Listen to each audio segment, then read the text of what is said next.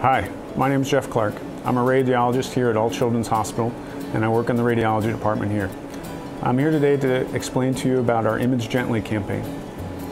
We here at All Children's Hospital subscribe to the Image Gently campaign, which is a nationwide movement started over the last several years to recognize, quantify, and reduce the amount of radiation dosages that children receive for medical imaging. The radiology department here at All Children's Hospital is a strong proponent of this movement and has taken steps to reduce radiation as much as possible when performing imaging studies in your child. The long-term side effects of low levels of radiation acquired during medical imaging are not completely understood. The effects, including cancer, however, are thought to be potentially more concerning in children as they have developing and growing bodies in addition to a longer time to live than their adult counterparts.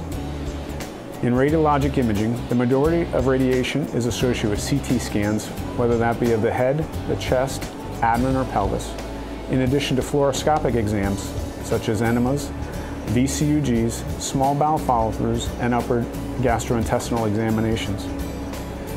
In CT scanning, for example, at All Children's Hospital we have worked extensively to reduce our dosages. We achieve this by several methods. These include specific software packages that are part of the scanner themselves, specific pediatric and weight-based protocols, and attempting to use alternative modalities such as MRI and ultrasound whenever possible. We also work closely with your physician to not only help decide on the most appropriate imaging, but also hopefully reduce unnecessary exams when possible. In fluoroscopy, we use pulse technique to reduce radiation, and we are always aware of and document the amount of fluoroscopic time being used.